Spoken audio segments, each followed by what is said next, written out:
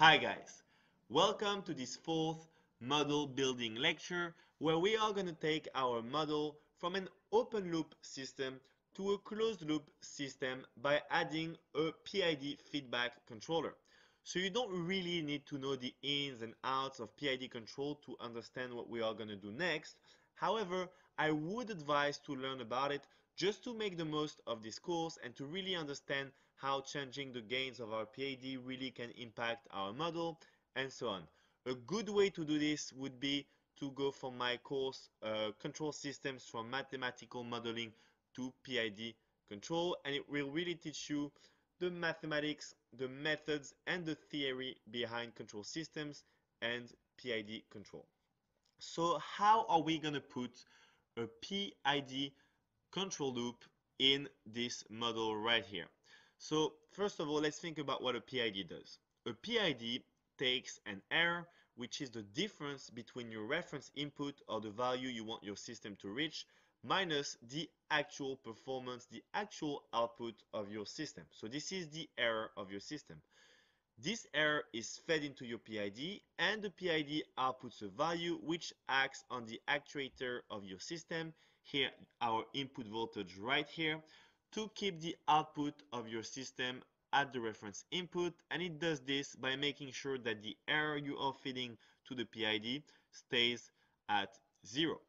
So what we're going to do, first we are going to get rid of this input voltage right there. We don't need that anymore because we're going to let the PID do what it wants with its value to reach the velocity that we ask him to reach. Okay, so first things first, let's add a PID block in our model.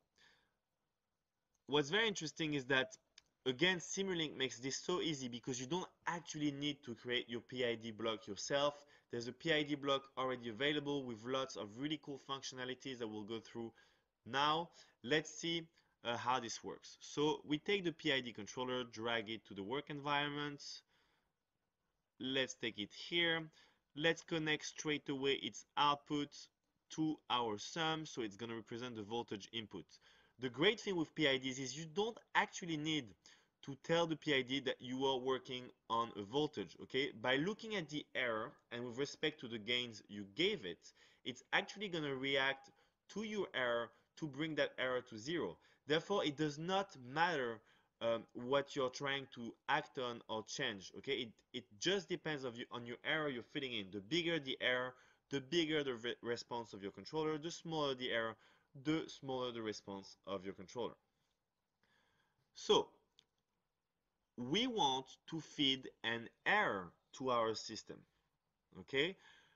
As I said earlier, I like to work with kilometers per hour. Also, it will allow us to see really what's happening with this value here. So let's first have an input value. We're going to take a constant again as an input up, and this is going to be our reference input. So the velocity we actually want the system to reach. Okay, I need to make this a bit smaller. There you go. Up, have a bit more space like this.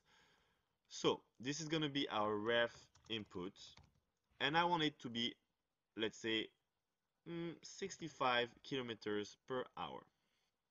Okay, so let's take our gain here, copy, control it, put it after our block, and we want our gain to convert this 65 kilometers per hour or whatever value we put in, but always in kilometers per hour, to meters per second, because it is the units, the dimensions that are used for the output of our system. So in this case, we actually need to divide the kilometers per hours by 3.6 to get 2 meters per second. So what you do here is you essentially use the inverse of 3.6, which is 1 over 3.6. And the gain block is going to multiply the input by 1 over 3.6, which is the same as dividing the input by 3.6.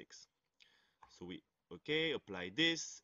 Now we need the error. So let's copy right here this sum block. We're going to put it here. Input our meters per second reference velocity. And we're going to subtract from this the actual output of our system to see how close is the output of our system to our reference input. And this is the same as the error. So this block here outputs the error that we can feed straight away to our PID controller. Okay, there you go. There you go, guys. We've just closed our system. This is now a closed loop system that has a reference input, which is then computed. We make the error between the reference inputs by looking at the output of the system and comparing the two. This error is fed into our PID controller, which works out a value, in this case a voltage to input in our system, and then it's as before, this voltage, from this voltage we subtract the back EMF of the motor, which we then have this transfer function that computes our output torque from this input voltage. We saturate this torque to make sure we get realistic results. We have then our MATLAB function block that calculates the acceleration of our car from the torque and the velocity. This gives us an acceleration. We integrate this acceleration to get the velocity, which is then feedback everywhere it needs to in our system. So the MATLAB function, the actual input voltage for the back EMF, and in the PID controller to find out the error.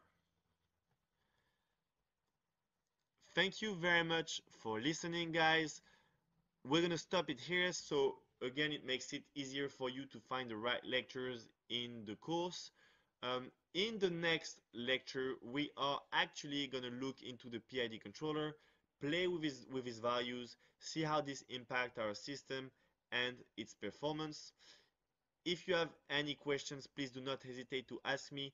I'm always very happy to help. Thank you, guys.